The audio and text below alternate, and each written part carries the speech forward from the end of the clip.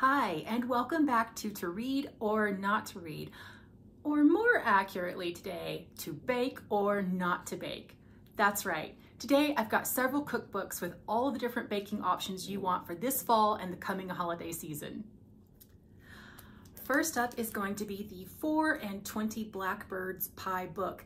This is from a famous Brooklyn pie shop, and I'm including it because if you are an amateur pie baker or even an experienced pie baker who wants to kind of revisit tools and techniques, this has a really great front section that's very in-depth on the art of pie making. One thing to know about this is that this does, almost all the recipes in this book trend more towards sweet pies rather than savory pies, but there are a few savory recipes in here and a couple that you might want to know for the holiday season or honestly anytime. They have a recipe for salted caramel apple pie, and there's another that's a brown butter pumpkin pie recipe. So if you're looking for a new twist on an old classic for your holiday table, you might want to take a look at this cookbook. Next up is Brave Tart by Stella Parks.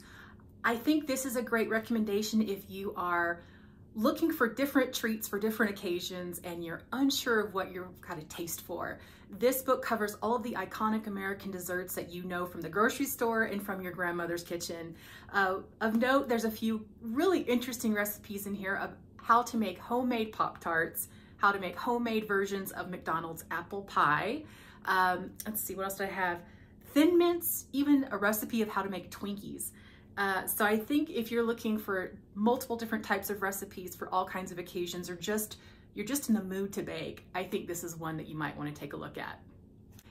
Next up is the cookbook based off of the very well-known baking blog, Sally's Baking Addiction. This is by Sally McKinney, and I like this particular cookbook because it covers a wide variety of baking recipes. So if you're looking for cakes, cookies, cupcakes, pies, candy, all different types of treats, this is a really good cookbook to look at. And if you've baked any recipes from her blog and you've had good luck, this might be a great choice to check out for the holiday season.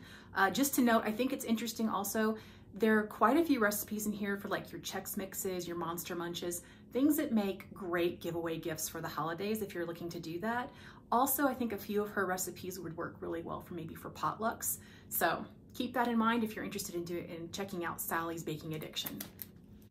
And last up today, even though I have featured a lot of different cookbooks featuring sweet treats like pies and cakes and cookies, I wanted to include something all savory, all the time, cozy, baking. You can't get any better than casseroles. And this is Bake Until Bubbly, and it bills itself as the ultimate casserole cookbook. This is by Clifford Wright, and it is quite thick with lots of different options for casseroles for the cold weather coming in. I think what's interesting about this one is it covers a lot of different varieties. So there's plenty of casseroles based with potatoes, with rice, with pastas. So if you're looking for some new ideas for warm and cozy casseroles for this coming winter, look no further than this particular cookbook. And with that, I hope we have added some new titles and ideas for your kitchen for some cozy meals for this fall. Till next time, happy reading, happy cooking and baking, and we'll see you back on To Read or Not to Read.